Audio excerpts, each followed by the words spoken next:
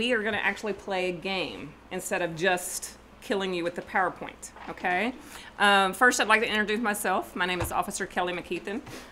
You may have seen me on TV or heard me on the radio. I'm the Public Information Officer for the Bryan Police Department. Do I need to be closer to this thing so you can get it? Okay. I have been with the Bryan Police Department for 17 years. And started off on patrol. Everybody has to start off on patrol. Oh, yes, y'all got some more teammates.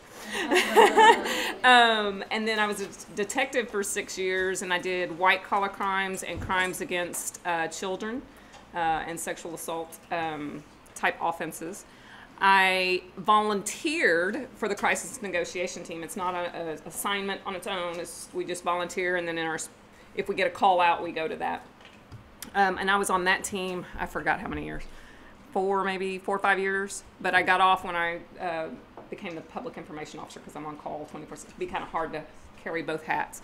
I am also currently on the Honor Guard team, which is another volunteer assignment, and we respond to, like, if there's a officer death in the line of duty, we do all the Honor Guard duties for that, or sometimes if a retired officer passes away, then we might have just some minor duties at those funerals.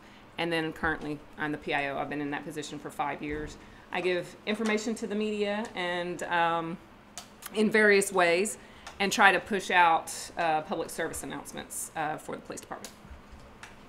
Let me let Sergeant Bona introduce himself here. Howdy. Howdy. Everybody with a mouthful of pizza, right? That's the best time to do that. My name is Ryan Bona. I work for Kelly. Technically, I'm her supervisor, but she tells me where to go and what to do.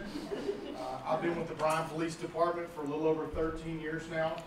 I spent 10 of those years on night shift patrol, both as an officer and as a supervisor. I'm part vampire, and I love the dark.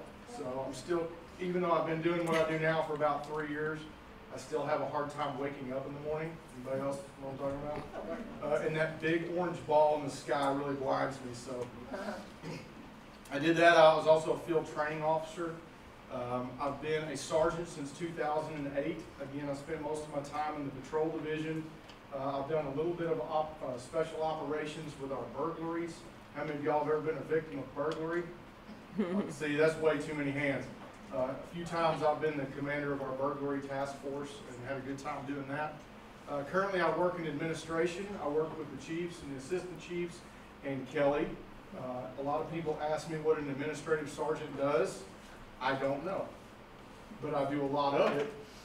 I do everything that needs to be done that doesn't fall under anybody's specific job description, and I kind of go out and make work. I try to find ways to engage the community and to be more involved with the police department and that bridge the gap between the officers and the citizens. I teach quite a bit. I'm one of our instructors. I teach both at our police academy and both continuing education for officers. I love playing with stuff like guns. So I'm one of our armorers. I fix just about every type of weapon system that we have at the police department. I'm also on the Honor Guard with Kelly. I'm one of the supervisors on the Honor Guard. Again, we do like line of duty death things, and we dress white gloves and salute, do all that kind of stuff with flags. I'm also the MFF. It was too long to put out there. That's Mobile Field Force. That's kind of our, for lack of a better word, a riot control or a response to a large crowd, like we had at the mall last year. Everybody know what I'm talking about? When they had the carnival at the mall. But that was pre-MFF. That was pre-MFF, but we would respond to that and show up and try to get crowds to disperse. We're not always a tactical unit using force. A lot of times we're just there for presence. I'm also a squad leader on the Mobile Field Force. And I didn't know how to word it, but I'm kind of the volunteer coordinator for the police department. We have a lot of volunteers that come in that help the police department go out and engage the community and be involved in a lot of different processes. And they pretty much all come from my desk. So I wear a lot of different hats. Again, I work for Kelly. She tells me where to go and what to do. So she told me I have to go stand at the board now. So I'm going to go stand at the board. If y'all got any questions, holler. And thank y'all for coming again. I really appreciate it. Okay, so like I said, we are going to play Jeopardy. Okay, so if you want to squeeze in closer to the people on your row, we have Team 1 here in the front. Woo! Team Team 2 1 in the middle. Yay! And Team 3 in the back. Yay! Now, we're not going to play it exactly like Jeopardy. You don't have to answer with a question. And we gave you a few of the answers already. So what you'll need to do is we'll kind of go with team one first instead of, you know, if you win the question, you get to pick the question. So team one, the young lady right here closest to me, gets to pick the first category.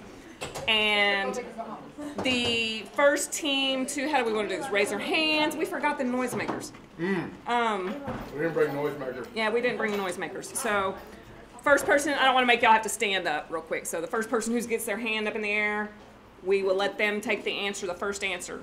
And then we'll give you the points according to, as we go. Okay. Yes, so we're going to be fast. And we may not get through all of them. So which category and which amount would you like to choose? How about general for 500? Whoa, we're going big off the top of the bat. Okay, general for 500. This is our value statement. The members of the Bryan Police Department are committed to a set of values that guide our organization and assist to perform our duties in an exceptional manner. They include the word pride. That is an acronym. Can anyone tell me one of the letters they think that PRID stands for? Yes, ma'am. Place. No. Respect. Yes, I think Very good. both of y'all said it. Team two got it. Team two. 500. 500, very good. Okay. So professionalism, respect, integrity, dedication, and ethics. And we do follow this very well. Okay, so let's go back to categories. All right. Cindy. How Team about two. criminal investigations for, let's go 500. Wow, we've got some Gone. daring people We here. done quick. Okay, give 3 possible ways to develop leads in a case. So you have to have all 3 of them. Cindy had her hand up first. witnesses, Okay. evidence, All right. and surveillance. Yes, I'll take that. Wow. Okay. Oh, Team two. All right, we have witnesses, witness statements. Now, although we get witness statements, we have to take a little bit of stock in it because sometimes witnesses get things wrong. So we have to, if we have 2 witnesses that say the same thing, then we're getting closer to saying, yes, that did happen. But we've had it before where witnesses have given information because in the stress of the moment, that's what they thought they saw. Photo lineups. Again, that's very subjective. Some people may not remember exact faces and pick someone out who looks very similar.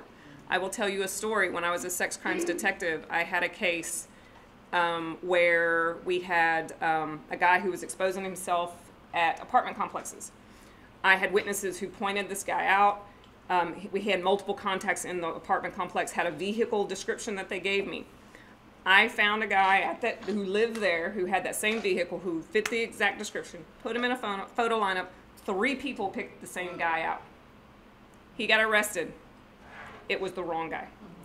And the reason why we know that was because another detective was working a case similar to this that happened like probably a month after it started up again.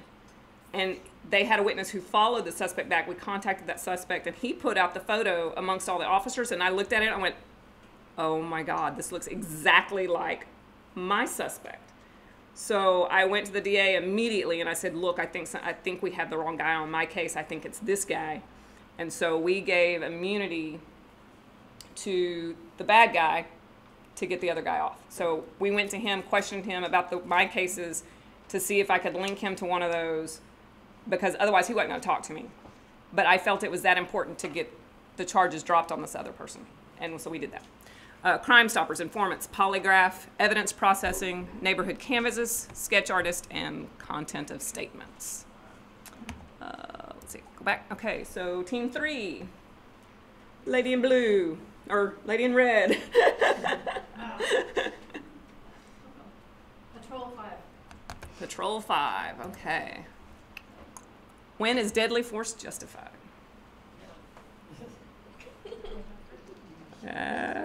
We may need to think of the answer before we throw that hand up. Is when somebody's trying to like shoot at you or something. I'll take it. Team 1, 500, okay? Which says when an officer reasonably believes it is necessary to protect themselves or another person from imminent danger of death or serious bodily injury. One of the things that we like to teach our officers to keep it simple, and we teach the public as well, think of the word IDOL, I-D-O-L, in defense of life. I can use deadly force to protect my life, your life, or the life of the third party, and that's the only time I'm justified to do that. Here recently, we did have an officer-involved shooting. And I was going to show you, have any of you seen the video from that? Or have not seen the video from that? I'm going to kind of zip through some of it and just get to the main part. It's not graphic. It's not that bad. Darn, did I hear darn? Okay, so he contacts the person who called us in, and then he contacts, let's see if I can get this done without it jumping all over my, okay. So now this is the guy, and he keeps dodging around the police car. Don't do it. He keeps pleading with him. This goes on for probably several minutes. All he wants to do, when he first initially walked up to him, it was very calm. It was very low-key. He said, "Hey, Calvin, man, what's going on?" And Calvin ducked back, put his hand in his pocket, and kept doing this. It kept keeping it bladed to him. So that's kind of a red flag to us. Calvin. And so he keeps ducking back and forth. That's all I want you to see, right in. Oh. Stop saying that. He's man. asking if the officer's ready. All I want you to talk to you, man. He goes, "Are you ready?" Calvin, stop it, man. So you can imagine this officer's adrenaline is really rushing. But he did an excellent job in trying to talk to him and get him to work with him. And he keeps ducking. Oops, sorry. Calvin. Does the officer have his gun drawn already? Yes, he has it down. I can't see. It's public record. It's Calvin, dude. Calvin, drop it. Drop it, man. Don't make me do this. So right here is when he pulls out what we thought was a gun, and you hear the shots. And that was, so it was that quick. He couldn't see it. He does this, and with all of that preemptive stuff, that gave him the authority to go ahead and make that shot. Now, unfortunately, and this is stuff that we have to live with, he had a cell phone. But he wanted us to believe, based on his actions, that he had something more. And later, we did interview this guy. He did not die. We interviewed this guy, and he was like, man, he did what he had to do. I mean, he kind of justified that officer's actions, the guy that got shot. So, let's see. All right. Can I ask a question? Yes. Where was the camera? I mean, Right The here. camera's like right there. Okay. I forgot. I didn't put mine on there. Those are our body cameras. We've had these for a while. Yeah. They're not perfect, but they're better than nothing. Yeah. There's several different placements you can have for these. They've got some that clip on your eyeglasses. They've got some that are shoulder mounts, and we wear our center of chest. For the most part, it does good, unless I do this. And Yeah. you can't see what I'm looking at, or if I bring my hands up. But it gives an actual very good representation of what's in the officer's field of vision based It just upon doesn't where their show bodies were. exactly what you see, because as soon as he went like this, Yeah, well, dropped. if The he camera goes drops. to, again, when you go to bend over, the camera is now pointing down. And so that's kind of what. if you get behind cover, there's no perfect placement unless we can all have a drone that follows us around. That would be awesome. But But- then they'll shoot it. Yeah, we could have the drone that flies above us like the NFL, right? Like a football game, but it's just not possible. So we have cameras here. We also have cameras in all of our police cars that record all of our marked police cars that record our contacts. Can I ask one question too? Yes. So, I don't think there is a law on this, but it is probably not the strongest way, but can they have something that is considered baiting the police, where they know, in other words, they don't Oh, an have to have- offense. Yeah, can we work toward that, because it seems to happen a lot. It does. And then it's like it's a cell phone and everybody makes y'all look like the bad guy when you can't see it. When this came out, if you didn't notice, Kelly kind of fast forwarded. The officer instructed, and even begged him to stop doing what he was doing. And the whole time he pretended like he had a weapon. And this went on for several minutes. It was a very long exchange.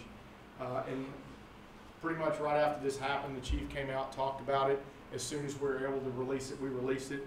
We got virtually no negative feedback from anybody. Everybody that saw that video said, "You did what you had to do." The guy's pretending like he's got a gun. We're at a disturbance call where there was a claim of violence where he was involved with. We had to do something. And if you think about it too, this is a classic example, and we call it suicide by cop. He wants us. It was one of those instances where he wanted us to take his life. Fortunately, that didn't happen, but he needs more mental help than he needs to be put in jail. And we try to identify those issues, and we try to get them help if they need. Okay, Yes, so Just one quick question. Sure. Is there a difference between, aiming to kill and aiming to just, We- Sure. And as a firearms instructor, I would love to answer that for you. We don't shoot to kill, ever. I never teach any of my officers to do that. We shoot to stop you from doing something wrong. We shoot to stop an illegal act, okay? That's the only means we feel that we have to make you stop doing what you're doing. We shoot at the biggest target that you present us with, and that's typically center mass. That's where we shoot because, again, I don't want to shoot you 15 times. I want to shoot you once and get it over with. Hopefully, like as in this case, the gentleman didn't die. I can tell you as a firearms instructor and someone who teaches other people how to teach people how to shoot, I can't shoot you in the hand. It's not possible. The stuff you see in the movies doesn't really happen because my adrenaline's up and you're moving. and there's houses behind him. There's people maybe in those houses. Behind you. And the other thing is, even if I shoot you in the foot, that's deadly force.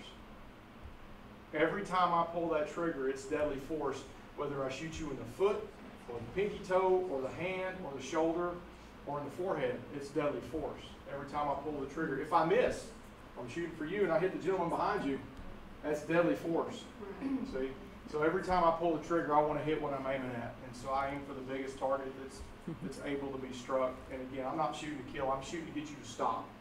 Again, when this gentleman stopped reaching and acting like he was shooting, the shooting stopped. We didn't keep shooting. You do see that on TV sometimes. You see 37 bullets go down range. We don't teach that. As soon as the threat is neutralized, we reassess, and we provide medical attention. Now, just understand too, though, is like he said, as soon as the threat ends, our brain takes a while to register that the threat is gone, and sometimes you will see an officer shoot multiple times after the guy's gone down, and it's because the brain hasn't registered yet. But okay, so team 1, it's y'all's turn again. Do another 5. Clear out the bottom, make this easy. Yeah. Which one? Which one? No pressure. No pressure. Community involvement. Okay. 500. 500. All right. Name one of several community events the BPOA sponsors. BPOA is our Officers Association. It's not necessarily the Bryan Police Department. Also, back behind it represented, but it's run by the Officers Association. Neighbors Night Out. Hmm? Neighbors Night Out. National Night Out. That is more a police-sponsored function versus a officer outside association function. But that's a very good answer. So with the PD. That's also with our That's head kind of the team. PD. Stakeout. Oh, No. Yeah. Oh, wait, lady in the back. Team 3. This one? No, that was sponsored by the city. Is it Bryan Police Academy? Yes, there we go. Bryan Police Citizens. Oh, no, wait. No. Oh, I'm sorry. Oh, okay. That's policing. Yes. Father Fish, do y'all do that? Well, we We don't do do something that. It's very similar to close. that. Okay, well, we're going to go ahead and give. Parade? Do you doing like the? No, we don't do the parades, but right. we're going to go ahead and go through it. Blue bunny. We have Blue Angel. The Bryan Police Officers Association is an association of all the employees at the Bryan Police Department, and we get together to do things to give back to the community as a vehicle. And a few of the things that we do, Blue Angel, how many of y'all heard of that? Oh, yes. That's our Christmas program where we adopt needy children and elderly. We now assist with our Blue Bunny, which was a Bryan Police Department event that we now help with. Our and chaplains provide funds run for. it. That's our Easter egg. It's a free hunt that Easter we egg do. hunt. The last one down there is the Mark Hyatt Scholarship. We had an officer killed in the line of duty back in the year 2000, and we've been raising funds ever since to put a scholarship in his name out for people in the community to remember Mark with. And last year we were able to hit our baseline amount, so we 2018, anticipate giving out a scholarship in May of 2018. There's another one on there. Well, wait, it's not on there, but It's not yes. on there, but we we're just started holding it. our very first annual golf tournament for charity that we're doing, and that'll be coming up October 9th. October the 9th. So if any of you play golf or know someone who does, please help us advertise. It's Bryan-College.com. You have to type it in the top. You can't search it for some reason, but it's www.bryan-College.com. So. But it's a 501c4 nonprofit organization. It's a way for the members of the Bryan Police Department to come together to go out in the community and help and give back and do some charitable work. All right. So team 2, it's your turn.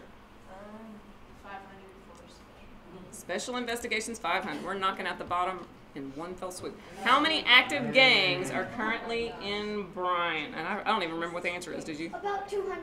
No, that's a Not little quite, high. yes, sir. Get No. closer. 13. Less. 6. Very good.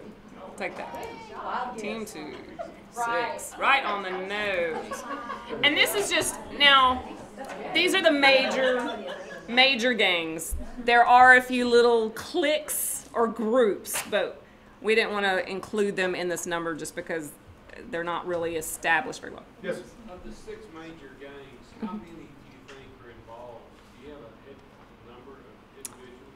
Just curious. We have a late, no, I don't have access to my notes because I forgot to print them off, but we have a gang intelligence employee, or one of our officers is a gang intelligence. She does have record of all of that. I don't know what the number is, but this number includes like the Latin Kings, the Sureños, the Crips, the Bloods. And I would say we had a major problem with our gangs 10 years ago, 07, 08, in that area. And we really cracked down on them. And we started a gang injunction, which if we could document that they were in a gang based on multiple factors, then we could put a gang injunction, let's say, on John. And John couldn't be at a house with other gang members. He could not have a cell phone in the front of his vehicle that he had access to call, because they would call up their gang buddies and say, hey, I'm over here, so-and-so's here, let's do this. And so it put a lot of different rules on them. So if we stopped them and they violated any of those rules, we could arrest them for violating that gang injunction. And it dramatically decreased the violent activity that they were engaged in. We had a gang drive, when I was on night shift back in 06, 07, we would work a drive-by shooting about once a week. And that was just my rotation. We worked 12-hour shifts. So in the 2 or 3 days I would work during the calendar week, we would have a drive-by shooting. What are some, Yep. what are some of the identifiers that, like, especially like their age Right. and Right. getting older? It there's certain ways changes you tell a red frequently. flag or something. It changes frequently, and a lot of the reason is because people become wise to their tricks. Mm-hmm. So it used to be they would all wear like a red shirt. Well, then after a while, everybody figured out everybody in a red shirt's a member of the gang over here. So they'd stop wearing red, and maybe they'd get a tattoo. Maybe they would blend something in that tattoo, and then, well, now we figured out what their tattoo means, so they would change it to something else. It can be anything from the colors that they wear to how they wear them, like peg rolling one leg of your pants up and leaving the other one down. Yeah, Certain one point colors it of was the right socks. leg for one gang and the There's left so leg many for the other. different little things. The Yeah. biggest thing is they always like to advertise, and we just have to figure out what it is. They'll tattoo themselves up with a big clown mask on their shoulder. Or they'll draw, like Yep. when they're in junior We know high who or they high are, school, so they'll it's- draw. And we usually see it in the younger ones. The younger ones are usually the ones that like to advertise the most. The older ones like to be a little bit more low key. Yeah. They've been But through it the can system be a couple anything. times. It can be anything. Yes, ma'am. I went to school at Jane Law. Mhm. Yeah. So nobody was allowed to draw themselves, because before that rule, people would come in and they have like gang symbols. Yeah. Draw everywhere you can see. Yeah. So, yep. Do those 2 shootings that happened last week, are they gang affiliated? Unfortunately, because they're still under investigation, we can't talk about those. So, other than what I've publicly released. Okay, so team 3, I think, is where we're at. Did we get, yeah, we got that. Yeah, they got that. Okay. If I don't put the points up here, you gotta let me know. Okay. I got one He job. gets to do. busy I'm talking. terrible. He gets busy talking and he Terrible. forgets what he's supposed to do. I guess patrol for 400. Patrol for 400. Going backwards. All right. I like it. Okay, what is the average number of calls for service a BPD, one BPD officer takes in one shift on average? Team 3. 7 to 9. No. 13 to 15. No. No. Okay, take Yep. the wrong middle. Very good. Yes. There you go. Okay. Team 1, 11. Now, this is our zone map, if y'all can see it. The city is split up in this configuration, so each zone is assigned to an officer. Now, that's if everyone shows up on a shift, you know, if they're not sick or on vacation or had school. If everyone shows up, we have 10 officers on like day team. And so they'll have one in each zone and they'll have 2 that rove. It doesn't mean they have to stay in that area. If something drops across town, they can still leave. But most of them are very territorial, and if a call comes out in their zone, they're gonna say, I got it, I'm almost done. You know, don't send another officer. So it's very good because they get to know those houses, they get to know the people in those areas, and they kind of see the same car at a house every day, so they get to familiarize themselves with that. So on average 11, typically it's probably, you got to think, one call can take 5 hours. So 11 is, although it doesn't seem like a lot for a 12-hour shift, it is, because you've got one call, a DWI. I don't know how long it takes now, but when I was on the street a long time ago, it took probably 4 to 5 hours to do one DWI accident. And a lot of it was because, or DWI arrest, was because, not an accident, but just DWI, because of the paperwork involved. Because all the documentation that you have to do to go along with that. I think it's dropped some now because they've streamlined some of that paperwork. An accident can take 2 hours. You know, if there's people at the hospital, it can take longer. So you got to think that's 11, but some of those calls take several hours. Okay, so which one are we? Who's next? Oh, team 1. Team 1's next. Oh,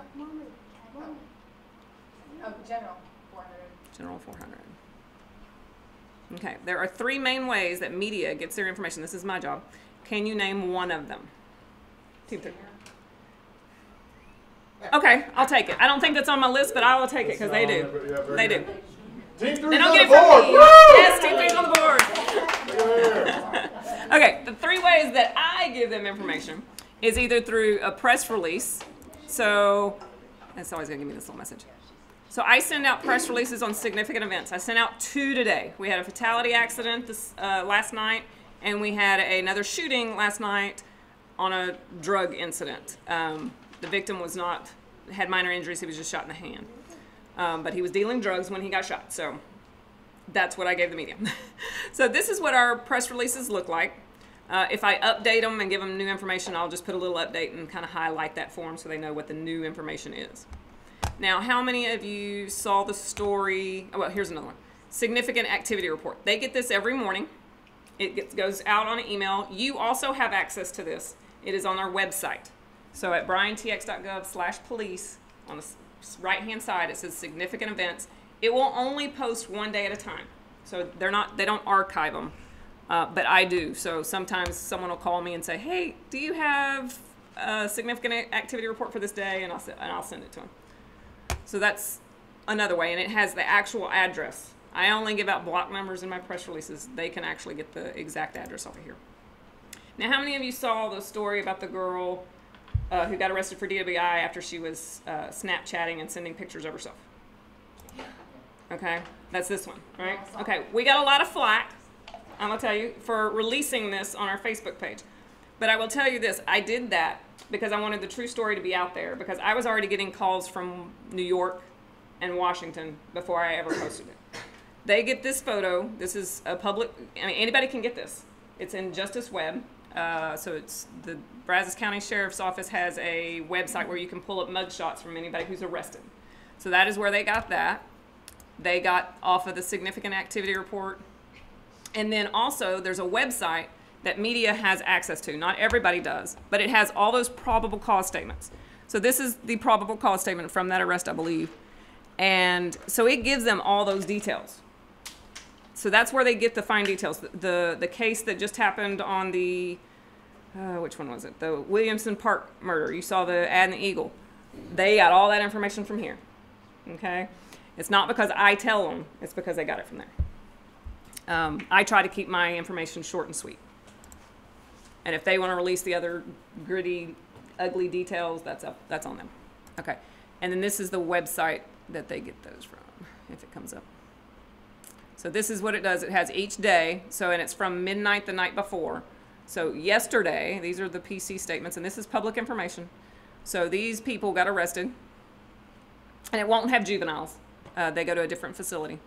But it'll have their name, what they were arrested for, and then right here are all the probable cause statements. That one's from College Station, another College Station, another College Station. Sometimes it'll be the same person, but they have multiple charges, so it'll be the same PC report in there multiple times. Here's one of ours. Yes. Yes. I saw one for immigration holds. Is our police department working with ICE to detain potential? That is an excellent question. What we do is the sheriff's office is the one who typically puts holds on. If we are instructed by ICE to do so, we have to follow that. We cannot not work with ICE. But we don't intentionally seek out ICE. We don't. We have a Spanish Citizens Police Academy, which is for people who are here illegally. So, because they're victims. If we are going to go issue ICE warrants all day long, they're never going to tell us that something's happening to them. And we treat them like anybody else in this community. We don't care what the status is. Does that answer your question? As a patrol officer, if I go out and I make a contact with somebody on a traffic stop, I do not inquire into their immigration status. If you're driving a motor vehicle, I have a right to check to see if you have a valid driver's license. Because in the state of Texas, you have to have a license to operate a motor vehicle. If while I'm running your driver's license, if they come back and say you have a warrant for your arrest, and I can validate that warrant, then I either shall or may make an arrest based on that warrant, and I have to take you to jail. That's all we do with immigration stuff for the most part. We don't go out and actively seek people out to ask them their status. We don't do the holds. Actually, that's done at the sheriff's office. So if I arrested somebody for driving on a suspended license or driving while intoxicated, and I take them to jail, the sheriff's office is actually the ones that has to report that to immigration. And immigration would talk to the sheriff's office and say, yes, we have a detainer on this person. You need to hold him for a specific amount of time. And then we will make a decision on whether or not to come take them back for a hearing. So we are not agents of ICE. I will tell you this, if ICE comes in and does something and they need a police officer to go with them at their request, we have to go help, because it's protection for our citizens. Because if we have somebody in town that's not local, that's knocking on doors and doing things, and you don't know who they are, how do you know they're a cop? But if you've got a Bryan police uniform and a Bryan car out front, at least you know they're legitimate law enforcement. So we go with them, but we do that for any outside entity. College Station runs a search warrant, Bryan, we try to go with them. If DPS runs one, we try to go with them. Okay? But no, we're not active agents working with immigration. But if they do, like if College Station does a search warrant here, we're not going to go in and actually search with them. We're basically going to sit on the perimeter and make sure things go smoothly. Yes, So. ma'am. I was just wondering where that newspaper-ish publication, the jail times, where do they get their information? Same Off the place. desks where- Same place. Same place. I never even knew that existed. Yes. Yeah, because that website I gave you has everyone who's arrested. So they get all of that, Just and then they grab go the pick the Yep. picture. and they go to You town. go and type in their name and it'll pop up their mugshot. Yep. Okay. For everybody that's an adult, non-juvenile. Yeah, non-juvenile. Yes, you got a question? I'm I sorry. think both of y'all. Why were they complaining about the girl's picture being up there? I think a lot of it was because she was a teenager. They felt like she, were ruining her life because it made national news because she was driving drunk, right? driving We intoxicated. put out that she was driving while intoxicated. The Somebody in media. the media put out she was taking topless Inappropriate selfies pictures, of yeah. herself, and Sending she's to a work. student at A&M, and they put her picture up. Yeah. And so that got turned back on us, which was, how could you ruin this young girl's life? Look what you did. You released all this information. All we said was she was in a DWI accident where she rear-ended a police car. Well, the PC statement did say that she admitted to the officer she was Snapchatting to her boyfriend. She never said what she was Snapchatting, but she was putting back her shirt and her bra back on. So they made that assumption. So we put out limited information. Well done. The media got And drinking. extrapolated more data from the probable cause statement and put that out. And it really kind of made us look like we were the evil information people trying to make national headlines, and we're not. There's certain things we have to report on. And that was one of the things when you have a police car instructor. Yes, ma'am. So, just follow up on the immigration question. Uh-huh. So for sanctuary cities, do they not cooperate with ICE? Like if the ICE was going to a house, would they not go with them? See, I really don't know how they work. I know they'll get in trouble if they don't follow ICE. There's a big battle the law. in the Senate right now, and Yeah. and we're not involved with that. We try to keep as far away from it as we can. A lot of the sanctuary cities are saying we refuse to work with ICE at all, and we're not going to honor their detainers, and And I think that's their jail that's saying a that, right? violation of federal law. So. Okay. Team 2, it's your turn. Criminal-based investigations for 400. All right. What is the average number of homicides in Bryan in a year, not including this year, because I know we've been busy right now? Is it 12? No. No. Is it 5 to 6? No. No. 3 to 4. Yes. 3 to 4 Team from the back. 3. All right, Team 3 catching up. Now, we have average, and that's an average over 10 years. We've had as high as 5 in 1 year, and we have had as low as, I don't remember if we had 0, but 1 in several years. So that kind of made it right in the middle. This year, we were running on 0 until September, and now we've had 2. So let's hope it stops. That's what we're praying for. Okay, so go. It's not going where I want it to. Yeah. Is it mostly drugs, gangs, domestic violence? Sure. Yes. It's either Yes. drug related or domestic violence related. Yeah. I mean, we've had the only one I can remember in my 17 years that was not either one of those categories was 2 years ago, I think, when the Devlins were murdered. Yeah, that was oh my totally goodness. random. That's the one that you dread happening in your city. Well, and then there was one more, but he knew him. That was the Westbrook. Yeah, Etta Jean Westbrook. She knew the person and had multiple conversations with him, but he was a neighbor. So those are the only 2 in my 17 years that I can think of that were not domestically And related. that was the house where they burned That was no. The Devlins. That was the Devlins. Yeah, where they burned it down. So, okay, Team 3. Special investigations for 400. All right. What undercover stings might BPD use to combat street-level crimes? Name 2. Cindy. Oh, 2. Ah. I was going to say the drug sting, Mhm. where they try to set up a drug thing. And then kind of a similar thing with burglar or theft from a store. Like they'll go in and pretend to be a shopper, but they're keeping their eye on something. You have half of it right. Drugs and prostitution. There you go. Go. Team 3. They're catching up. Catching up. Oh, they surpassed the thing They're now. in second now. Okay, drug buys, prostitution, online predators, and stolen property. Not kind of like what you're talking about. It's more of a, maybe putting something we want them to steal. Or we've also had a pawn shop set up before where people brought us in stuff, and we did a big sting a long time ago. That was probably early on when I was working here. And prostitution stings, we used to do a lot more of those. Now it's kind of gone to online stuff, but I have done a few of those. And they were pretty interesting and fun. I'll tell you stories later. Not in present company. Okay, so we're back to Team 1. We'll take community involvement for 400. All right. 400 community involvement. Y'all good? She said criminal investigations for 1. Or did you Oh. have someone else answer? She already answered. Oh, she already answered. Go. Okay. 400. Keep 400 thing. How many schools have an assigned school resource officer in Bryan? 6. I gotta think because we just changed it.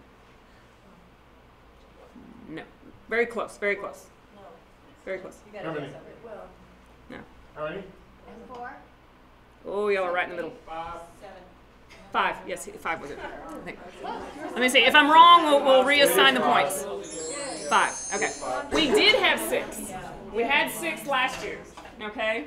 But now, because they realigned the schools and now we have intermediate and middle schools, we've realigned it. So now our 2 high schools have 2 officers in them, and our middle schools have 1. And I think they have a rover that kind of goes around. Yeah, floaters for the intermediate and So. elementary school. And, oh wait, no, we have 1 floater, and then 1 is at our DAEP, which is our alternative school for the kids who get in trouble and have to go take school over there. Okay, who's next? Team 2. Team 2. Criminal investigations, 3 was 300. Criminal investigations. Okay, criminal investigation division divides their crimes up into 3 categories. Can you name one? Yes. No. Financial? Homicide? Kind of. Yeah, close. It's close. Burglary. Forensics? Think more general. Think more general. All the Y'all are crimes hitting in inside Bryan of have them. to fit into 3 categories. Yep. Felony? Assault? Burglary? Murder? Sounds like. Okay. 2 syllables. All right. Okay, if burglary, let's focus on burglaries. If I was burglary or stealing something, what would that fall under? What type of Not civil or criminal? Oh, bingo. property? Right there. She got it right here. Property. Very good. Team 1. Okay. I know we weren't very good with the help on that. So we have crimes against property, theft, burglary, your white collar crimes. Then we have crimes against persons, which is your assaults, crimes against children, sexual assaults, all of that. And then major crimes, which are murder and our ag robberies. So like the convenience store ag robberies. Some of the ag robberies where they go to someone's house and steal maybe drugs or something, that's going to fall under persons.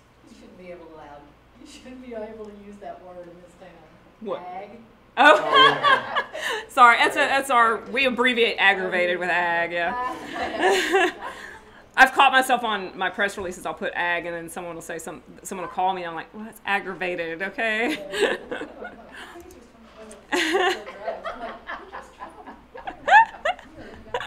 All the ags are doing this. Yeah. Okay. What team are we on? Team 3. Team 3. Whose turn? Patrol Over here. for 300. All right. Patrol 3. Okay. Okay. What decade was the first African American officer employed in Bryan? You were watching on 60s. No. No. Front row. Say the number. Which one? So this was a no. That was a no. You said 1870. That's a no. That's a no. Okay. I think nobody gets that one because I don't want to. By default, 1800s. Let's see. Do I have a link on here? Yep. Yeah. Okay. Now this officer was. That's Heidelberg. That's Heidelberg, and he wasn't necessarily our first African American, but he has been kind of coined the first African American police officer because he was hired after we became Bryan Police Department. Prior to that, we were city marshals, and we had a marshal in the 1800s by Levi Neal, who he worked a lot of the community. Back then, there was segregation, I think, still going on. So he kind of knew all of the African American community, and he helped us with that. And he was killed by, I think, if I remember correctly, it was in my notes. He arrested a man for being drunk, and he was walking him to the jail, and they killed him. And he had actually survived 2 previous shootings before. We've had 6 officers killed in line of duty. 5 of those were in the 1800s, back in those days when it was all gunfire and stabbing, and then we've had 1 in 2000, which was a motorcycle accident. So it kind of shows how the community was a long time ago, that guns and knives were carried all the time. So is Neil as in Neil Recreation Center? I don't think it was It's not the named same. after I don't think it's the same him, family. but I don't know if it's the same family or not. That's a good question, though. It'd be kind of neat if we could link it to that. So, what team are we on? Team 1. Team 1. Okay. Which one did you want? 300, yes. Special investigations? Okay. Other than marijuana, what are the most common drugs in Brazos County? Correct. I don't think that was, Nope. was it? You, Meth. look at him. He's just throwing it out there. Heroin? I'm going to let you be the judge. He said it. Huh? Methamphetamine? Yep. Meth and ecstasy. Yep. Crack was. Crack used to be. It has recently been bumped down right below the used to. Yeah. So And this- methamphetamine. And we, in the- again, we did this on a county-wide level because it's really hard to pinpoint because a lot of narcotics know no boundaries. No crime. Crime doesn't know any So difference. it's those are probably, when we asked our narcotics officers that, those are the first 2 they talked about, was meth and MDMA ecstasy. So, Okay. Good try, though. All right. Team 2. Okay, let's do community involvement for 3, please. 300. Okay. Bryan Police Department has a mascot that attends children events in a dog costume. Can anyone give me his name? Nope. Nope. It's in there. Look at the comic book. Wait for it. I hear something. It should be on the front. I don't even know what kind of breed he is, but he's got a name. No. I may want to go beyond. This may take a while. All right. 5, 4, 3, 3, 2. 2. All right. Y'all are showing your age if you said the Safety gruff pump. I should have put a picture up here. It should be on the front page. We used to use McGruff way back when we were younger, right? That's more of a county mascot. County uses him still, I Now think. we use Safety Pup. He goes out to a lot of our community events, National Night Out, Kickoff Party at Target, probably was there. Goes to things like that. It's really to engage the In the library when they do things the at the younger library. kids. Okay. What team? I forgot. 3. Team 3. Okay. We have 5 different extra duty assignments, and we've told you several of them, that we volunteer for. Can you name at least one? Red shirt Oh. was first. Yes. Honor guard. Okay. We have SWAT, which is, we call it TRT, which is Tactical Response Team. We have the CNT team, which is our Crisis Negotiations team. Honor Guard, Mobile Field Force. And we also have a Critical Incident Stress Management team. And what that one is I'm on that one as well. I didn't put that on my PowerPoint. But the Critical Incident Stress Management team is for, like, if you have officers that go to the death of a child, or something where they had to they did CPR, the child didn't survive. It's very traumatic, even for us. And so this allows us to go. We work, like, if it happens here, College Station will come and do the critical incident stress management with us. And if it happens at College Station, we will go handle theirs, because we don't want, he doesn't want to tell me all his personal inside feelings because I know him too well. So if it's an outsider or stranger, they're more likely to talk to us. So we are also protected through court systems if there's something illegal that happened, not illegal, but if there's something questionable that happened and they're going to take them to court, I am actually covered and don't have to tell them what he said to me. Like attorney. Yeah, kind of client privilege. So, you had a question? So Officer James with Special Olympics. Yes. Is that, No, No, he does that completely on his own. that's all on his own. Yeah. That's That's he's his- fallen in love with that, and he runs with it, and he organizes it for the county. I don't know how he does it. And I'll tell you something interesting is Sleep. he got into that. My stepmother, it was a Special Olympic coach, and she did she traveled with the kids and took them to, like, bowling tournaments and stuff out of town. Well, that's how he got started. Was she invited him to come with her one time as a chaperone for the males, and so he fell in love with it. And so he has been, and we've adopted it too, like with the torch run. And matter of fact, I had my torch run shirt on this morning. he's on the Buddy Walk poster? Yeah, the Yes, buddy the walk Buddy Walk. poster. Yeah. He's the supervisor over our neighborhood enforcement team, we call it NET. Because if you're in police work and you don't have a 3-letter acronym in front of your name, you're not really anything. You're not really important. But he's over NET, which is neighborhood enforcement. They do a lot of community relations. And so that's one of the things that he does kind of sort of through his office is they do those things. Again, promoting the police department out in the community. They do neighborhood events, National Night Out, those types of things. But yeah, that's his passion and his drive. I don't know how he does it. Bless him for doing it. Yeah. Most I of do us it too, work yeah. it and love it. We do But tip a cop. He every organizes year, it, and it's a lot of work. So Okay. Team 1. I believe it's y'all's turn. 200 criminal investigation. Criminal investigations, 200. How long does it take for a detective to complete their investigation? This is kind of a trick question, so think about it. Oh, she got it. As long as it takes. So it does. It's not like TV where someone is killed, the crime scene comes out, they run fingerprints and DNA and ballistics and all of that and wrap it up in 60 minutes. Less with commercials. So it can take years.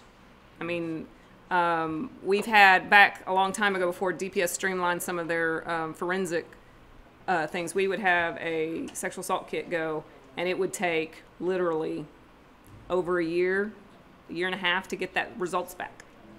So I think they have streamlined it now to about 6 months, but it still takes a long time to get some of that stuff back. We have some murder cases that are still open. So they've been open for several years. Okay. Community involvement for 200. Community involvement 200. What can you do to help police recover your stolen property? Engrave it. There you go. Exactly. Record your serial numbers. Mark and engrave them. I can't stress this to you enough. And I might give up one of the other answers, but also lock your cars. Please lock your cars. I've been stressing this over and over and over again, and people still leave their cars unlocked. 90% of our burglary motor vehicles, someone left their own car unlocked. A lot of our stolen guns out of unlocked cars or left in cars. Even if they're locked, they left them in their car, and they got them taken. How many of y'all know your serial numbers? How many of you logged them? Why aren't your hands going up? Hey, Bye, Cindy. in the digital age, it is so easy. Take your cell phone, snap a picture of it. You can download them to a thumb drive. You can keep them at work.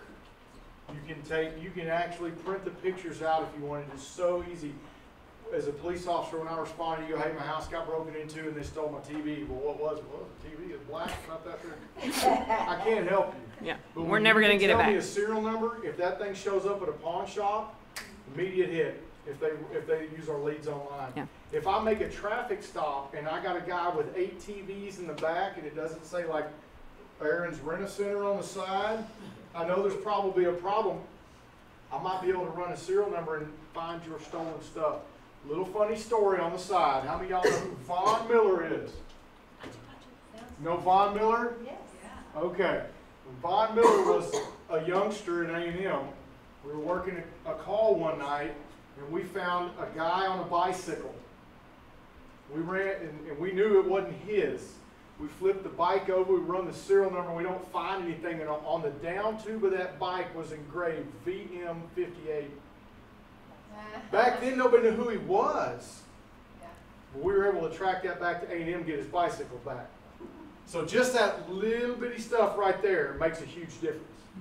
Okay, just owner applied numbers, serial numbers make a huge difference. So What please, about cameras. They've all got them on Security there. cameras. Was that you that put out something about ring.com on Nextdoor? Oh, that was nextdoor.com is, since you brought that up, our net department kind of runs our end of nextdoor.com, and Melinda Fox, she puts most of the post on there, and she put that one.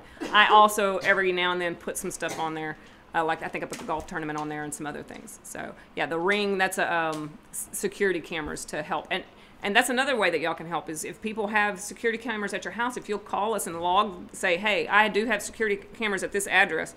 If someone gets burglarized next door, I guarantee that the burglar walked up to your car and tried your doorknobs. So, and we have a lot of that. We'll get a burglary that happened down the road, and then someone else says, hey, this guy just came and tried my door, but they didn't break into it because they locked it. But we now have video of someone that was pulling on door handles in that neighborhood, and that helps our investigation. So, but Leads Online, he mentioned that. You can also access Leads Online. It's an online tool. You can record your serial numbers in there, upload photos of it, and then that way, if you come over to the police department to do a report that all of this stuff got stolen, you can log into Leads Online, you check everything that got stolen, and you hit print, and it will print us out a list. So it's very handy. I looked into that, and we don't have access to your information, although we use Leads Online for the law enforcement purposes. Okay. All right, who's next? I've lost track. Team 3? Team 2 or 3? Team 2. That's right. She was the last one. Go ahead. Special investigations. Special investigations 200. If someone is being held hostage, what unit out of those voluntary units would the police department call to assist? No. There you go. Very good. Crisis negotiations. We would call SWAT. SWAT does. But the hostage part of it, we would call out crisis negotiations so they can set up a form of communication with the hostage taker. They'll get activated first. first. Convince them to come out. Yeah. The SWAT team's going to be hiding in the bushes. Yeah, because someone's still going to call that person before we ever even get the van set up. We want someone on the phone with them, because if they're engaged with us, they're not engaged with the people they're with. So the more we can keep them on the phone, we can keep them distracted away from the people that they have hostage. Have there been hostage situations? Not many. Most of them are domestic violence situations. Like, so it's someone who wants to hurt themselves, or they're mad at the world, and they've done something so that it's going to go to jail for, and now they don't know how to get out of it. And that's all we do. We try to give them an avenue to get out without hurting anyone. Since I've been here, most of the ones that we've been in what we call a barricaded person. Mm-hmm. That means they lock themselves up in a room and they don't want to come out. A hostage is when you take somebody and they're unwillingly with you, right? Yeah. Most of the time they're in there by themselves. And we'll still try to establish communication with them and get them to talk somebody out, get them to come out of their own free will, rather than us kicking a door and going after them. Because that's usually when bad things happen. Unfortunately, sometimes that's what we have to do, but we'd much rather talk to somebody and have them come out on their own free will. And we've had several instances where they're barricading themselves, they don't want to come out, and their loved one won't come out because they want to stay in there and help them. And sometimes it leads to more issues. So, okay. We've got about 5 minutes All right. to go. Team 3, I believe. Patrol for 200? Oh, Sorry. Oh, it's up there. Okay, sorry. We'll up do the there. other one next. Okay. When applying to become a police officer, what is the #1 reason an applicant gets disqualified? Dang, was she first? Did you know it? I said convicted, but I don't know. No, it's lying. Lying. She got it right. Lying. Lying is the #1 reason. Because we ask you to fill out this 200-page or 200-question questionnaire. Then you come into a preliminary interview. They ask you a whole bunch of more questions that are very detailed. Some of them are very embarrassing. And someone will lie about it. One of the cases, and I asked our recruiter what some of the weird cases she had one that applied with us who had plotted to murder someone. He, I think someone had done something, and so he got with someone else and says, hey, we're going to go back to his house. I'm going to lure him out of the house and you shoot him. The guy was hiding in the bushes. Our applicant knocked on the door, and the guy opened the door this much, wouldn't talk to him, shut the door. So thank God he did that, because otherwise he would have been probably convicted of murder. And he thinks he can get a job with us. We've had some people, very little minor things, would be working at a car wash place and they steal the loose change out of people's cars as it goes through the car wash. I mean, that's minor, but if I can't trust you with loose change, I'm not going to trust you with somebody's money when you're taking them to jail. So, and they'll lie about it, and then when it gets polygraphed, they're like, oh, well, there was this one other time. There's always one other time. Yeah, and if they're going to lie on an interview, we don't want them with us. It doesn't mean if you do something wrong, you won't get hired, because plenty of us have done something wrong. It's just a matter if you're big enough to admit it. Hit patrol for 200. Oh, yeah, patrol for 200, because that one, because I messed up. I gave you a freebie. How many canines does the Bryan Police Department currently have, and can you name at least one of them? And this information has changed recently, so we'll see. 3. 2 or 3? Which is it? Pick 2 one. or 3? 3. 2. 2. Well, you know what? Name one. I am going to give them, oh, I forgot the name. Okay, that's all right. We'll get to it. We did actually have 3, so that's why I want to give it to them. But one of them got a little aggressive, so we had to repurpose that dog. But we have Blitz, which is a Belgian Malinois. He's not that cute. Somebody's running at you. Yeah, so this is Blitz. He's one of our newer dogs. We've had him for 2 years now, I think. And then Con. Now, this is a video. This is some of the things that they can do. It's a really cool video. And some of them are our older dogs. And I can't, the music's not on it, but. So they have a prey drive, we give them a courage test. This is one of our dogs. This is Con. That was one of our former dogs. That's one of our dogs right there. Is he cute now? Now, that type of stuff is very rare, but most of it's the drug sniffs that we do. As I was explaining to the people in the front row earlier, our dogs we call them patrol dogs. They're trained to do a lot of different things. They can do narcotics detection, they can do tracks of people, they can do article recovery, and they can do a little bit of takedown work if we need them to. Again, as we talked earlier about that, what do we have to do to be justified to use deadly force? we have to meet some of those things before I can deploy a canine because of the damage they can do. We can muzzle them up and send them in, and then when that bowling ball of muscle hits you, it's going to hurt. We can take the muzzle off and they can latch on if they have to. So depends on the crime. It's not like you litter outside your window and we're going to deploy the dog after you, right? It's got to be something very serious. Okay, with that being said, it is 1 o'clock. If some of you have to get back to work, you're free to go. We can still finish it up if y'all want to. I don't know if y'all have any schedules. But before you go, yes, we have some I got freebies. free stuff up here. Everybody's a winner. Yeah, everybody's a winner. Thanks for playing. We got cups and stuff, so come on up. So if you have to leave, please come up and get something. If not, we'll continue on because there's a tie, and I think we need to break it. All right. And there's still a chance for Team 1 to come back. Yeah, Team 1.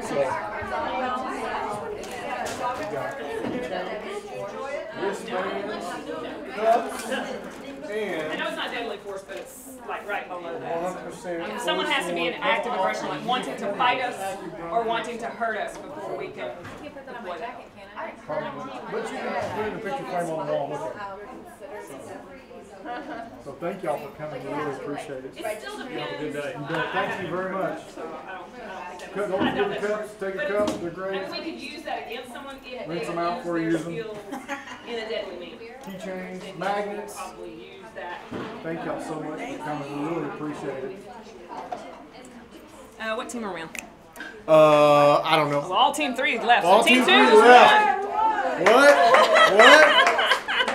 All right, well, we'll run through these real quick just so y'all can see them. General 100. When an elderly or child goes missing, what alert do we put out? Amber alert is silver. Very Yes, good. Very amber good. and silver. We're not doing points now. We're not doing points? Look at that. We're climbing back in the game. All right. What is the most important thing you can do when stopped by a police officer? Very Yes, good. be We'll courteous. take it. We got a little video on here. Don't lie. Don't lie. Suck it up. Be courteous.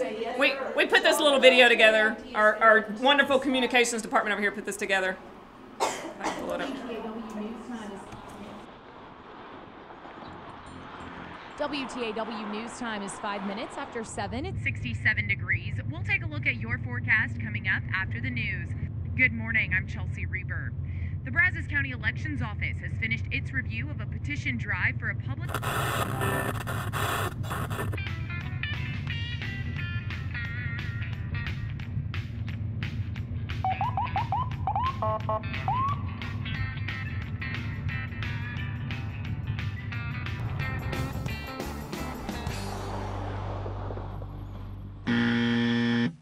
Don't pull over in the middle of a road or stop in heavy traffic.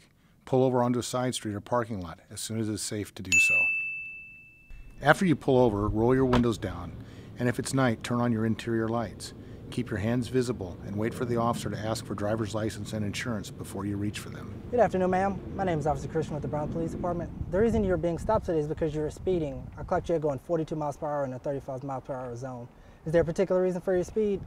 No, but I do have to go to the bathroom. You gotta go to the bathroom? Yeah, like right now. Okay, all right. If you just give me your driver's license and your insurance, I'll make this as quick as possible. Okay, well, I hope it's quick. You wouldn't believe some of the excuses we hear on traffic stops. It's best just to be honest with the officer.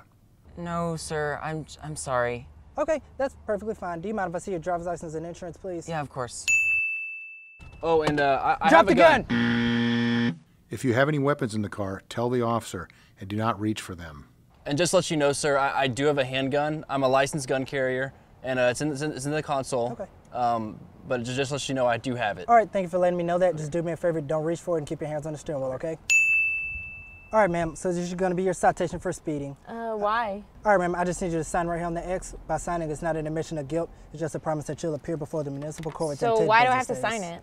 It's just a promise that you'll appear before the municipal court. Do you have any questions for me? No, but I wasn't speeding. All right, ma'am. Here goes your citation. It is best to be courteous during a traffic stop. If you are issued a ticket, now is not the time to dispute the charge. If you feel the charge is unjustified, contest it in municipal court. All right, ma'am, so this is your citation for speeding. I just need you to sign right here on the X. By signing, it's not an admission of guilt. It's just a promise that you'll appear before the municipal court within 10 business days.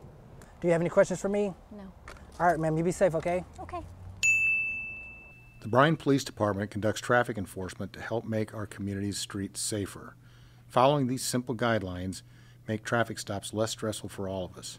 For more information, visit our website at www.bryantx.gov/police. Bottom right. Oh. Okay. Yeah, you don't know what's going to pop up there. Yeah, I know. No, there was something down here, I thought. It won't. Come on, there we go. Okay. Police officer, Brian.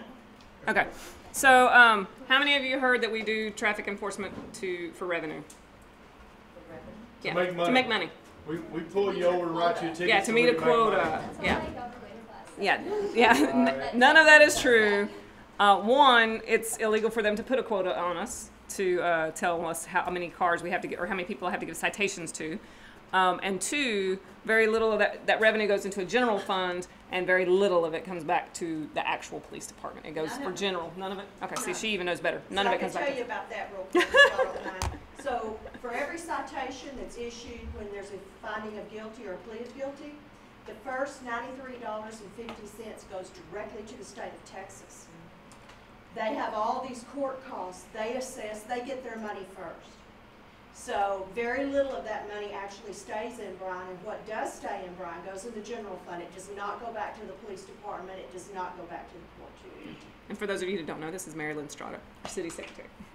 So that's one of my pet peeves, is that we do all the work and the state gets all the money. That's a pet peeve of mine, so I'm sorry I interrupted. No, it's okay. $93.50. You remember that when you get a $100 ticket.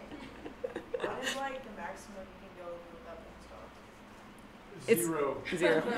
I'll tell you, I get that question all the time. I do a lot of lecturing in high schools and stuff, and 16-year-olds, first thing they go, how fast can I drive without getting pulled over?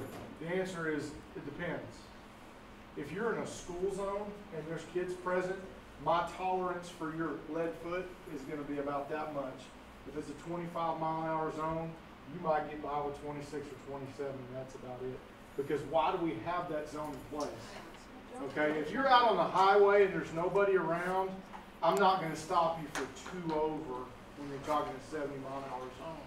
Each officer, though, has their own discretion, their own window of where they stop. At one point in time, we had it written into policy, a flat line, we could not stop you unless you were exceeding this number. But we took that out because of reasons like that. Over by St. Joe's Hospital, where the construction zone's active, right? We're going to have a lot less tolerance in those areas than we will on the middle of Highway 6. I'm not saying you can speed on Highway 6. But I will tell you this, that the people who build roads are very smart. And when they go in and they throw a number up on a white sign, they don't just throw a number up, that sounds good. They look at the road conditions, the entering roadways, the drainage, the slope, and the curve, and the amount of traffic to determine what a safe operating speed is. And the surface road. And that speed limit that says 70, that's not a permission slip to drive 70. That's if all conditions are optimal. If you remember, if you've been driving for a while, the speed limit sign used to say 70 and 65, or 60 and 55, and there was a nighttime speed limit because at night you never went out driving your headlights. A lot of people don't pay attention to that. So the best thing I can tell you is keep it within a reasonable tolerance of that speed. If you're plus or minus a couple miles an hour, you're probably not going to have a problem unless you're in a school zone or a construction zone. So. And to give another little example behind that is, let's say it's a 40-mile-an-hour zone in the center of the city. You're going 40, but it's raining and it's wet, and you rear end someone. That's why you get that's why your citation is going to say failed to control speed. It doesn't say you're speeding because you were going 40 miles an hour. You were going the speed limit, but it's because of the conditions that you were going 40, you couldn't control yourself. Ice, darkness, she's had a question for. So 2 questions. Sure. So you were saying there's no cap on the numbers. So I'm assuming that applies to the motorcycle policemen that are on the True. That's correct. All like that. But that is one of their objects. Is yes. Looking for speeding when Lynn is going in and out. Their main job in life is to gain voluntary compliance through selective enforcement. And that's a big way to say they go out there and periodically show up to keep you on your toes so that you pay attention. Because we want people to slow down and follow traffic laws when we're not there. We don't want it always to be, oh, there's a cop, I'm gonna slow down. Everybody does that, right? But even mom does that, right? Driving down the highway, there's a cruiser on the side of the road. You're laughing, it happens to you. You got your cruise control set at 70 and a 70. You top a hill and there's a state trooper, and the first thing you do is step on the brake. Why? It's been ingrained into you your whole life. Slow down. I pass and my wife looks at me and says, I hope you're not speeding. What? I mean, it's a natural reaction. But we want you to slow down when we're not there. Yes, we deploy in our high traffic accident locations. We've got several areas around town that have been identified as high accident. Like 700 Villa Maria, right in front of HEB, We right in front deploy those quite of a Wells bit. Fargo. We deploy it around Glen because volume of traffic and a lot of collisions in that area, especially around WJB and Nash, by the post office. And also we try to hit as often as we can all the schools in town, the elementary schools and things like that, when the school zones are active. And then if we identify a problem, periodically you'll see our speed trailer go out. We have a little trailer that we can park on the side of the road with a big billboard that shows your speed and how fast you're going. No, it's not a game. You're supposed to drive by and see how big the numbers can get. It's so that it actually has a counter on there so we can determine the volume of cars and how many of them are speeding. And then we can deploy an officer out there as well. Yeah, So- because sometimes people call and complain about speeding in an area, and it's truly not a problem, is that they've perceived that it's a problem. And so that's why they put the speed trailer out, to kind of get those answers. You don't want them. Yeah. Local area traffic management. You do not want them. I'm gonna go right there. Because we live on we have little kids. Correct. And our block isn't a dead end, but it is a dead Yes. end because people are trying to cut from North Coulter to. Speed bump means, in plain language, that I have to slow down for this 6-inch strip of pavement. Guess what I do between the speed bumps? How many of y'all in a parking lot that's got speed bumps go 5 miles an hour and stay the whole speed all the way through the parking lot? Nobody. You don't. What do? You slow down and go over the bumps, and then you step on the gas, and you run up to the next one, and then you step on the brake, and then you go over that bump, and you just keep going back and forth. Now they're doing that in front of your house, and it's an engine rev brake, engine rev brake. Instead of what you want people to do is slow down. Now they're slowing down here and then speeding up. So how do you Is- just slow down? If I knew the answer to that, I'd be a million. What are those things called you throw across? Spike strips. Random spikes. There's other ways that they can do that through traffic design, traffic flow. If you notice, some of our streets now have circles, or they can bend a roadway to make it where you have to slow down a little bit. But speed bumps are not the answer that you're looking for. Everybody wants them. I know, I hear it all the time. It's not really the answer. I heard a rumor that there's going to be a speed bump in Gopherfield. Is that true? About the order? I've heard that rumor. I'm hoping that it's not there. They're actually not speed bumps, they're speed humps. Well, there's two different things. Yeah. There's speed bumps and speed humps. They accomplish basically the same thing. There's speed humps by Bryan High School over kind of on the aquatic center side where the tennis courts are. They have speed humps. They're also like a raised walkway for a crosswalk. They're They just also have wider. barbaric. They're wider. It's the same thing. Mhm. You still hit them fast. Yeah. They're great in concept, but they create a speed up, slow down effect between the speed bumps. Yes, ma'am. Is it just like beyond annoying when you're driving down, like say Highway 6, and somebody in front of you is like, oh crap, it's a cop, I better go like 5 miles under the speed Yes. limit, and you have to sit behind them? Yes. If Okay. they're on the I was just wondering. But if they're pulled over on the side of the road, you have to slow down. That's correct. 10 miles below the She's talking about if we're Yeah. following We're talking behind about them. we're just driving, but Yeah. yes, if they're on the shoulder. And they do the you panic, have like, oh my to God. And then they give go up like a 5 miles lane an and hour. Slow down. Yeah. Yes. I've just It always does, figured it that that does. was annoying. It does. Only when I have to get somewhere. Like if I'm going to a call. Sometimes I'll run radar moving at 65 and a 70, and I'm sure I'm doing the same thing to people behind me who don't want to pass that cop that's driving under the speed limit. Guess what? Yes. It's okay to pass the cops, right? As long as You're going the speed I limit. don't have my lights on, okay? So what is the law that she was talking about? The move over law? It was 45. If you're stopped on the shoulder, police car, and stopped on the shoulder with someone else or whatever, and you're gonna pass in the next lane, Does it have to be 45? So It's 20 under. It's 20 under. 20 under the Or you posted give speed up the limit. lane. Or if there's another lane, you have to move over. Move over if you can, or drop 20. Yeah. Yes. I'm not keeping you so long. No, I no. just want to ask you about cell phones. I'm sure we're going to get to that. But I was, I run, and I've never really been concerned about traffic until, like, more recently. Mhm. I noticed it's quite a bit of distraction. There was a change in the, I know we have a statute, and then the state made a law, and then I heard something about undoing the statute. What is the Well, we don't have the city ordinance because it was College Station has a city ordinance, and the state law that just came out is no texting and driving. It's not no phone use. It's no texting and driving. And I will tell you this: there's no teeth to this bill. It's going to be very hard for us to enforce it. Yeah, that's what I was wondering, how And do you enforce that? the only way. It's just hands-free totally. Like you can't. College Station's hands-free, but their city ordinance doesn't comply all the way with the state law, so now they're going to have to redo their law. So that's what that's about. How do you enforce this then? Like, You don't. Good question. So the way it's written is you cannot text while driving or use any type of electronic communication. So that includes emails and things of that nature. I'm assuming that also means social media like Facebook, because you're actually entering words. You can't do that while you're driving. If you do, I can pull you over. I can write you a citation. You can still use your portable device for navigation purposes. You can still make phone calls. Yeah, so I'm typing in the address on my mobile, on my map. You can do things like that. That's the way the bill's written, and that's what we have to work with. And we can't ask to see your phone. That's correct. Are you seeing more accident related by cell phones? I mean, accidents related to cell phones, or no? I'm going to really throw not? something else out there. I'll call it distracted driving. It doesn't matter if it's a cell phone. It doesn't matter if it's somebody in the back seat that won't sit down. It doesn't Or keep their matter if seatbelt it's that on. double meat bacon cheeseburger while you're driving with your knee. It's distracted driving. I've seen ladies putting makeup on. I've seen eyeliner going on in that rear mirror while they're driving. You're a sharp implement next to your eyeball while you're driving. I've seen.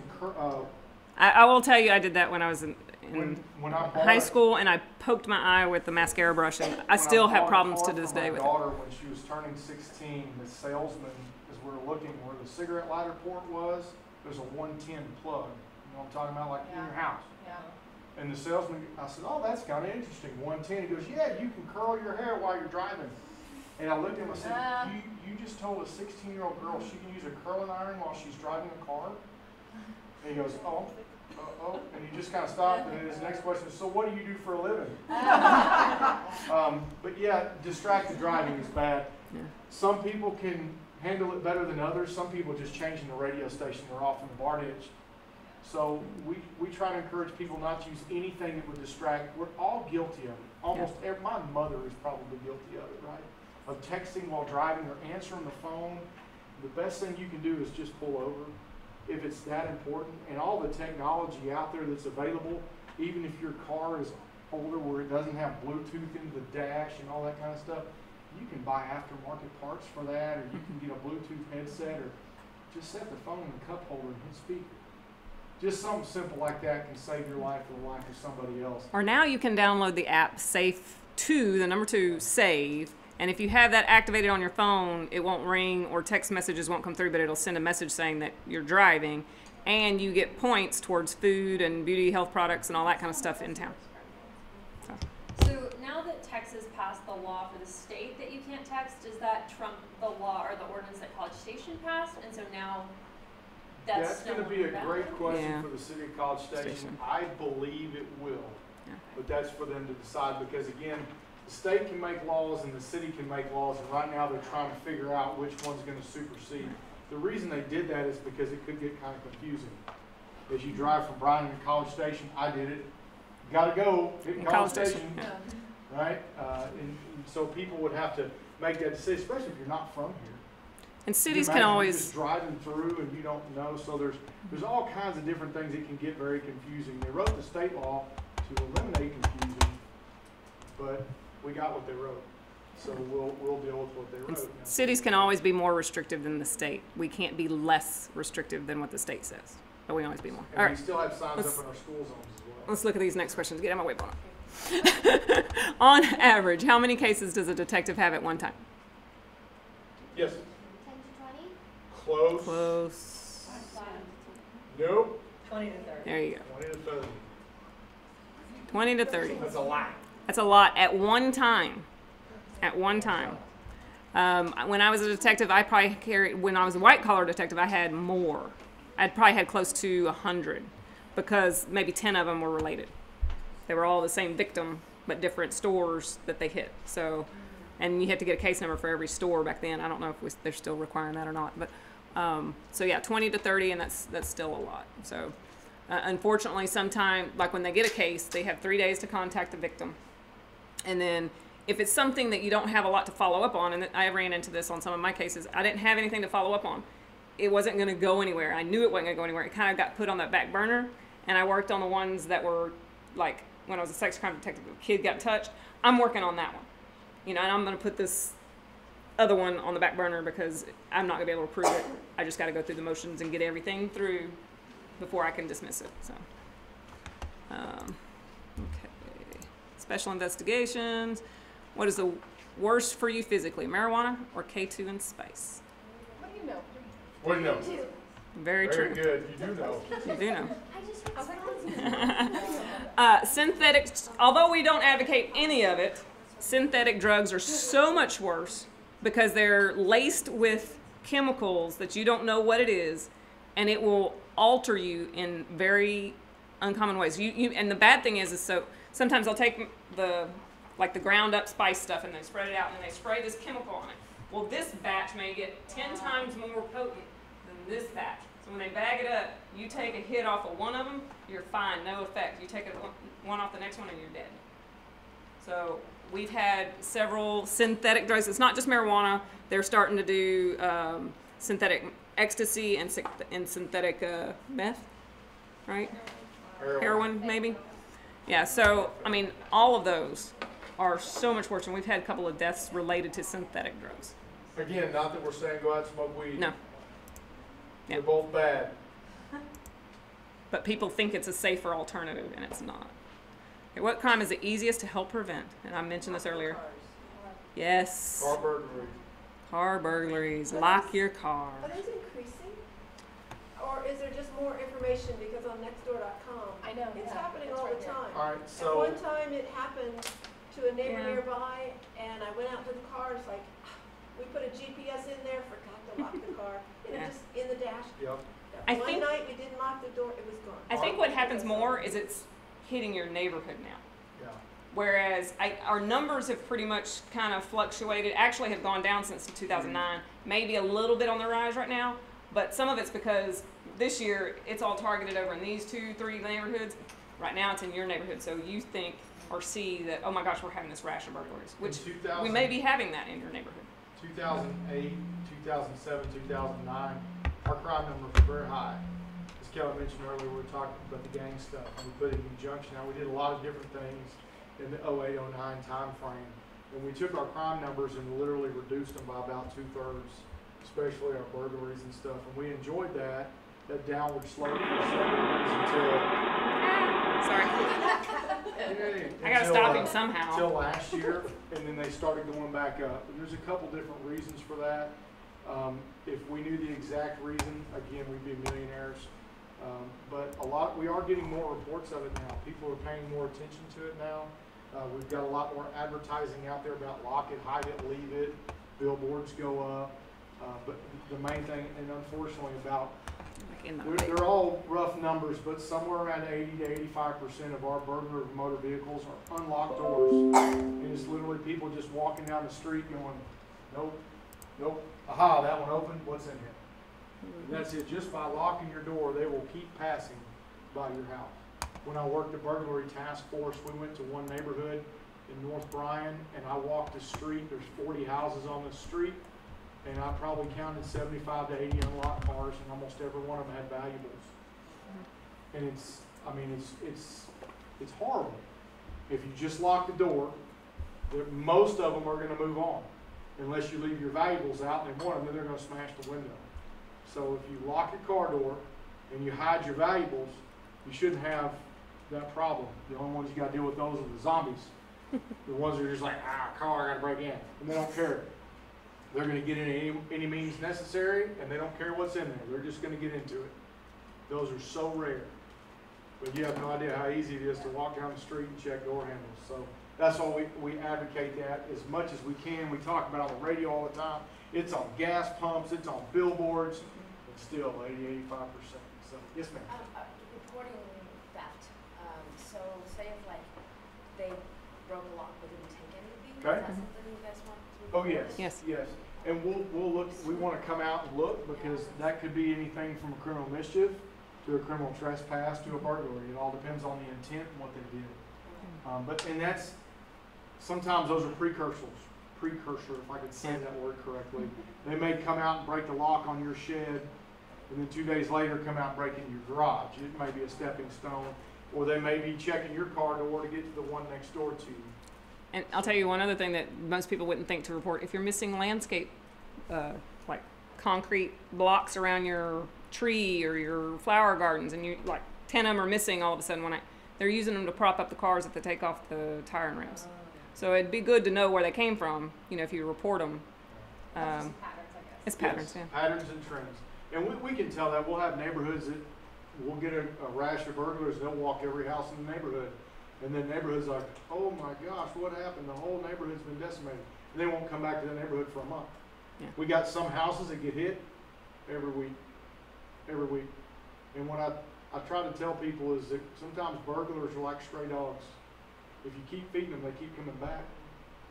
If they don't get a meal from you, they're going to go somewhere else. I'd rather have them go somewhere else's yard, like College Station. Out of Brazos County. Somewhere else. I say that lovingly to my friends at College Station. Yeah. We give each other a hard time, but we work with each other really well. We always love it because, like you said, we do get along. But like if the media or on the media headlines it says College Station man arrested for like Bryan crime, we love that. Because for a while it'll always be Bryan man arrested for burglary in College Station. We're like the burglary task force. I did that from last year. I did it around the holidays, around Thanksgiving, Christmas. And we arrested a gentleman that had literally, on a bicycle, started in South College Station near Saltgrass, broke into 3 or 4 different cars, kept riding his bicycle all the way up to where all the sorority and fraternity houses are, kept riding his bicycle, and then we caught him right when he came into Bryan. And it was just luck. Just happened to be in the right place at the right time, made contact for the right reason, got a bunch of stolen items off of him, including a firearm. And we started calling people, hey, I've got your credit card, hey, I've got your driver's license. Half of them said, yes, I've already reported that to College Station Police Department. Half of them were like, no, my wallet's in my purse, it's in my car. Not anymore. Why don't you go outside and look? Oh, my car's been broken into. Yes, why don't you go and call the College Station Police Department and let them come out. So crime knows no border. As I mentioned earlier, drugs don't know borders, neither do criminals. They don't recognize city limit signs. They just keep right on coming. And so we do share that back and forth with College Station sometimes. So we do share information. Our detectives work with their detectives to work on burglary rings and narcotics rings and all those things. So and kind of along the same note, sometimes and the reason why I say we get flack on social media is because I run the social media page, but sometimes we'll get a lot of comments about, stopping people for, why are you stopping people for this, or insignificant, like maybe they didn't use their blinker. Okay, let's use that as an example. When you have all this stuff going on. Well, a lot of times, when I was on patrol, I didn't stop someone who didn't use their blinker because I wanted to stop them for not using their blinker. It was because there was burglaries going on in that neighborhood, and I'm going to find any reason to stop anybody that was there. And it just helped us, once I contact, I'm not going to give them a ticket for it. I contact them to see, okay, do you belong in this neighborhood, or do you live here? Okay, fine, you're good. But then I find someone who doesn't belong there.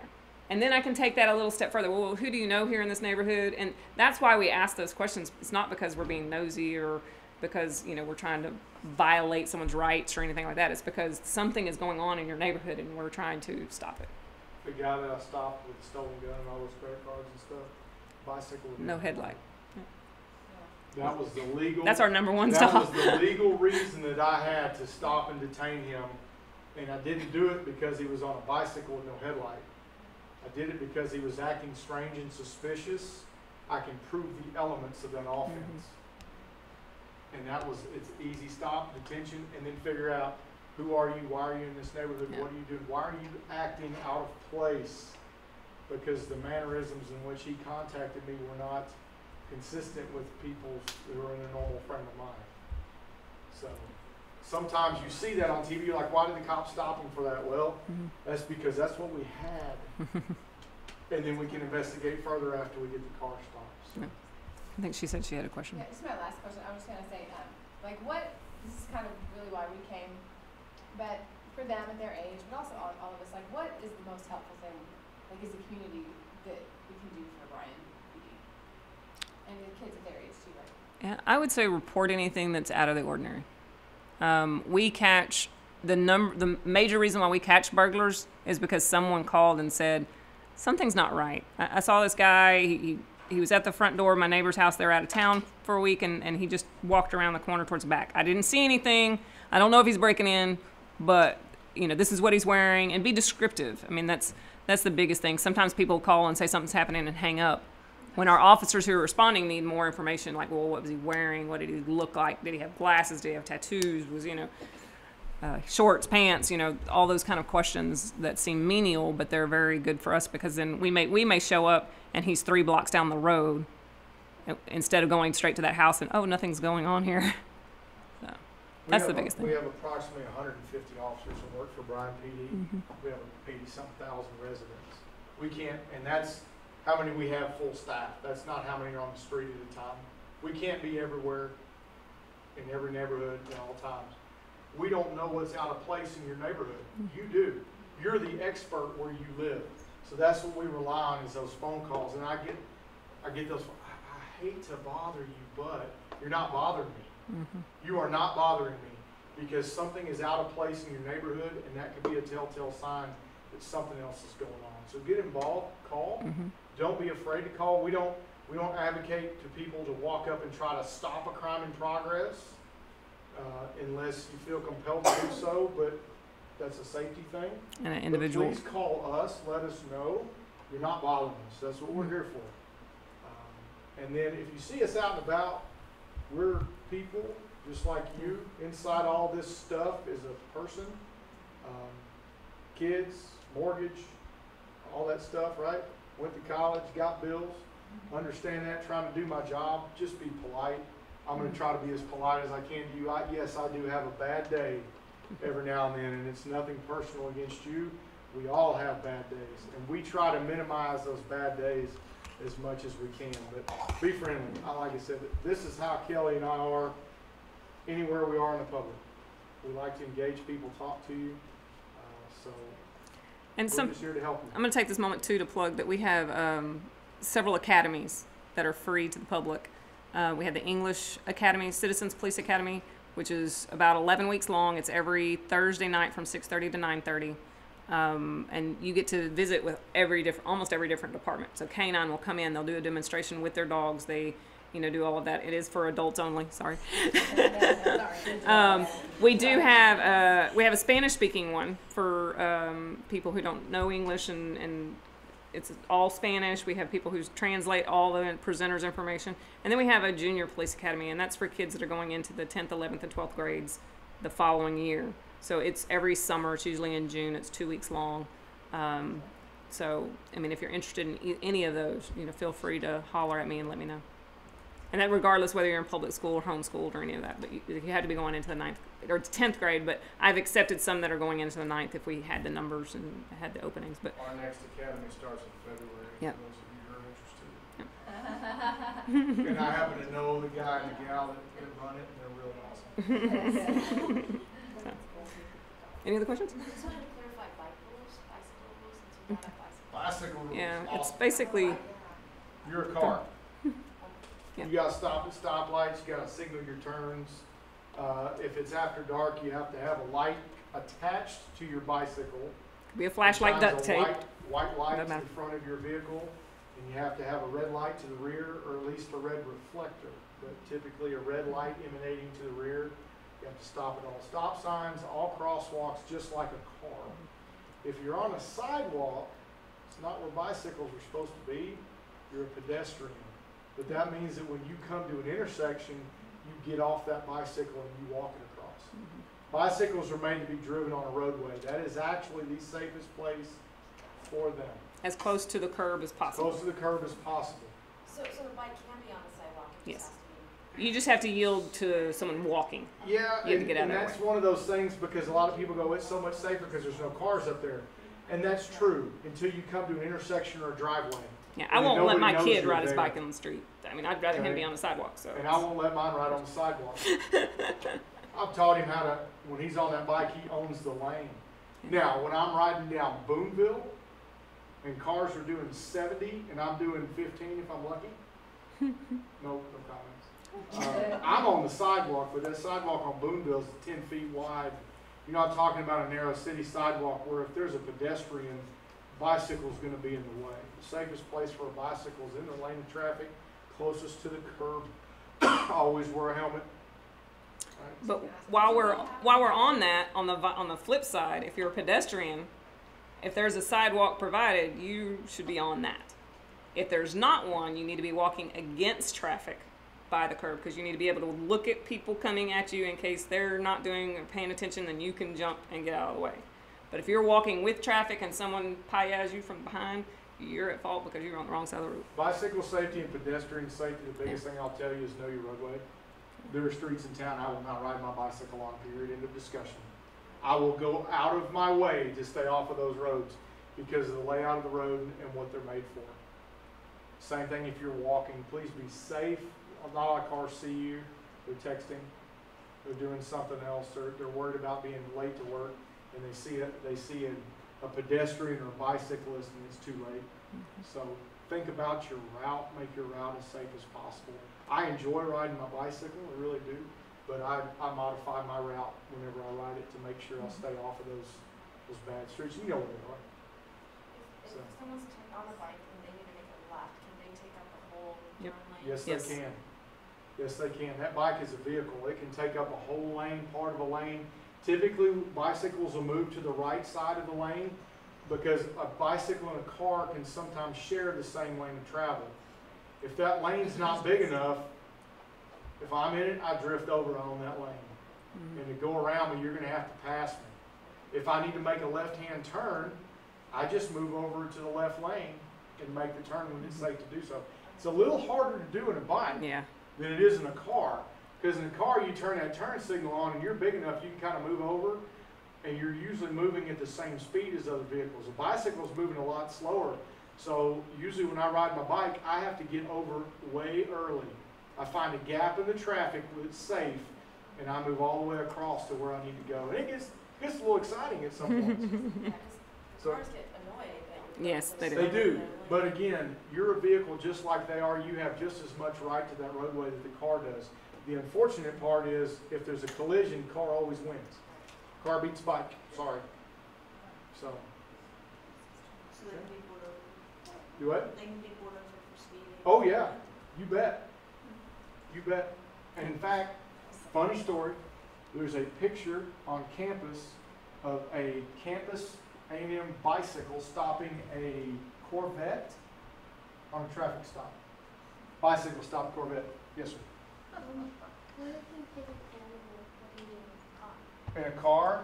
In a car, hope it didn't hurt yourself. You mean like a deer? In the car, You have to call them. you pull over and you let us know. And we'll come out and make sure that you're okay and that hopefully the animal's okay, and if not, we'll take care of the animal. Y'all been great. It's late. Really appreciate y'all coming today. Don't forget your goodies over here. If you got any questions, Kelly and I will be here for a few minutes. Be more than happy to answer any questions or get you set up in the Citizens Police Academy. Yes.